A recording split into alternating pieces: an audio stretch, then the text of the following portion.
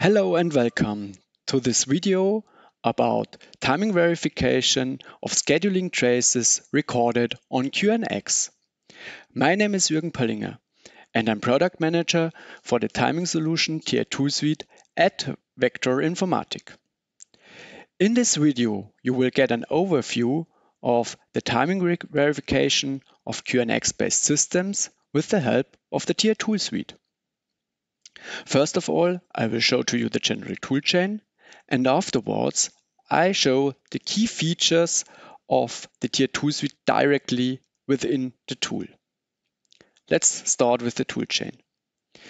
Everything begins with an ECU where AUTOSAR is running on it, AUTOSAR based on QNX. To be honest, a pure QNX based system also works. You start the trace recording there. This will produce a trace file which can be imported to the Tier 2 suite, to be more specific, by the option inspection of the Tier 2 suite. You can enhance this trace with different timing constraints and requirements, which can be retrieved by different requirement management tools. After running an evaluation, you will get timing metrics and of course an evaluation of the timing constraints and requirements. This provides a good overview of all the interesting key performance indicators like response time, execution time, and CPU load. Additionally, you get a Gantt representation of the recorded scheduling trace. By the way, a key feature of the Tier 2 suite is the systematic and consistent analysis of traces which were recorded on classic or adaptive systems. Let's have a more detailed look on the toolchain. Of course, everything starts with the trace recording. For that purpose, we use the QNX modules, trace logger and trace printer. First of all, it is necessary to configure the interesting event classes, which is in our case process, thread, interrupt, and kernel calls. By the way, in QNX it is usually that you have to disable explicitly non-interesting event classes. Then you start the recording via the trace logger. This produces a trace file which needs to be converted with the trace printer to a file which can be imported by the Tier 2 suite. The inspection converts the QNX states for processes, threads, interrupts, and system calls to internal states which are based on the best trace format. For processes and threads, we will have the states active, running, ready, waiting, and terminated. For kernel calls, we will have terminated, running, and suspended. To provide support for the configuration of the tracing, we provide timing bundles. You can find a link in the video description below. Now let's go directly to the tooling. As mentioned, it is necessary to import the recorded trace. For that purpose, I usually use the workflow editor.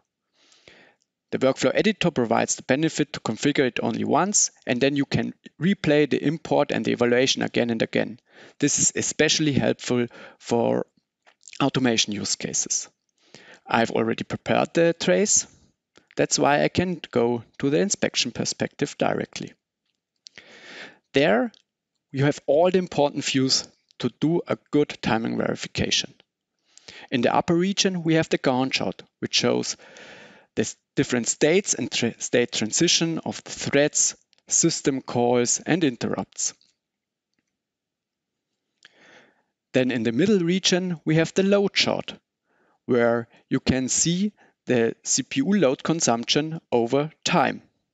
This helps especially to analyze burst situations. Last but not least, we have in the bottom area different metric tables, which give an additional overview of all the metric tables. Like here, we have the resource table, hardware resource table, where you can see the overall CPU load of the cores, processors, and ECUs. Additionally, there is the process table, which shows the key performance indicators, the key timing metrics for the threads. In this example, we have configured CPU load, response time, start to start, and net execution time. Many more can be configured and evaluated and analyzed. Besides of other metrics, we have also an overview of the fulfillment of all the constraints which were pre-configured. In this example, there are CPU load constraints for the different cores and the ECU. Luckily, these constraints are fulfilled. But unfortunately, there is one violation.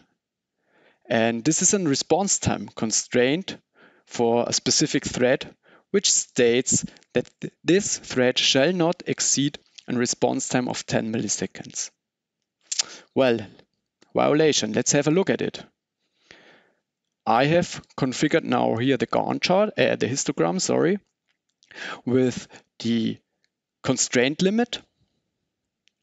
And you can see that there are two instances violating this constraint. Let's take the worst one for further analysis. So this instance exceeds the constraints by a lot. Copy it to the clipboard. And via the clipboard, I can go to the Gantt chart. And the Gantt chart can now be used to analyze in further depth why this constraint was violated. Were there any interferences, or was the thread really active on the core, which was the case in this example. That's the end of this presentation. I hope it was interesting for you. Thank you for watching.